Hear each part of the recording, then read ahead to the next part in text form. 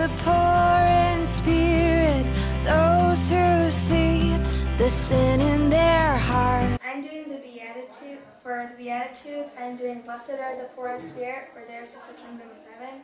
And the first part, blessed are the poor in spirit, is just saying those who don't think they're perfect and they're striving to do good through their relationship with God.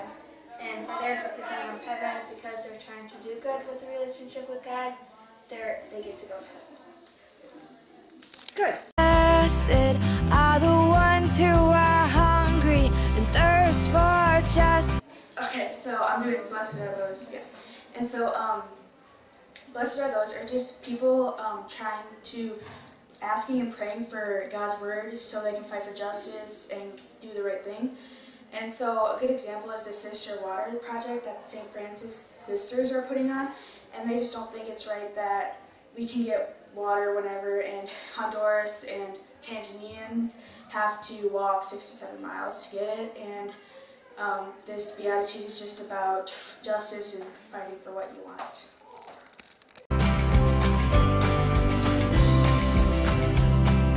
Blessed are they who mourn, for they shall be comforted. and forgive.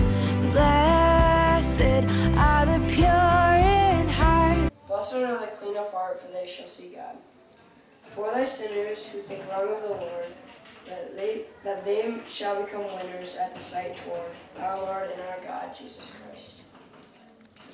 Like a salt shaker, we are the light of. Blessed are the meek, for they shall possess the land. This means to me that they're quiet and that they are not very proud and that they don't demand for much stuff.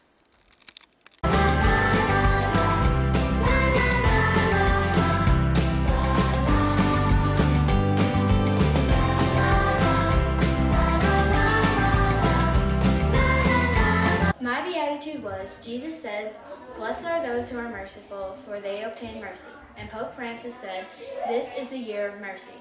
So when a person has done wrong, you be merciful and forgive them.